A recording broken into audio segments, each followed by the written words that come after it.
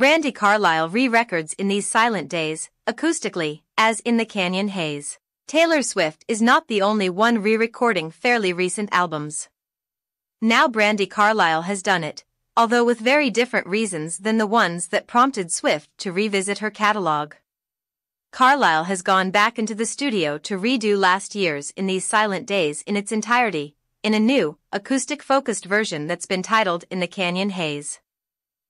The newly recorded album will be out September 28th and is preceded today by You and Me on the Rock, In the Canyon Haze, a remake that features her wife, Catherine Carlile, on harmony vocals. Carlile said that the project came about when she was looking at putting out a deluxe edition of Silent Days for the album's upcoming anniversary, with bonus tracks, but settled on a way to make the entire album a bonus. The Canyon part alludes to how the artist thinks the redo aims for a vintage Laurel Canyon spirit in the reconfigured arrangements. The new album follows the running order of the original album exactly, with the exception of an acoustic cover of David Bowie's Space Oddity, which she often performs in concert, tagged on to the end. I knew I wanted to offer our fans more than just the usual bonus track that always feels like a creative way to ask fans to buy your album twice, she said in a statement. So, the twins, Phil and Tim Hanseroth, and I locked ourselves in the attic studio in my barn just like the old days, and we reimagined our entire record. Citing the Joni jams she's taken part in at her famous friend's home in the Santa Barbara area, Carlile said she conjured up imagery from the infamous music scene in Laurel Canyon. I could see the cast of California Dreamers with embroidered flowers and peace signs on their backs drifting through a Polaroid haze.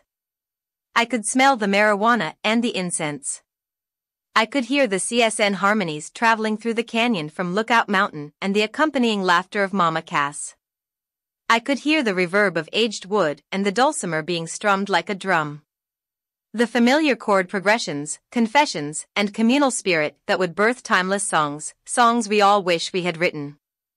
I could feel the liberation, the friction and freedom from modern-day digital distractions that laid such fertile ground at the feet of West Coast poets and troubadours.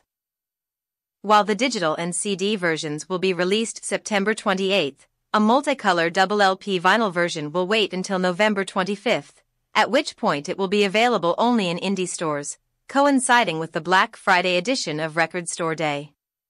The vinyl will become more widely available the following Friday, December 2nd.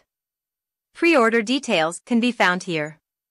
Carlile continues to tour behind the original In These Silent Days album, with her next dates being sold-out stops at Colorado's Red Rocks Amphitheater September 9th to 10th. The tour wraps up October 22nd at New York's Madison Square Garden.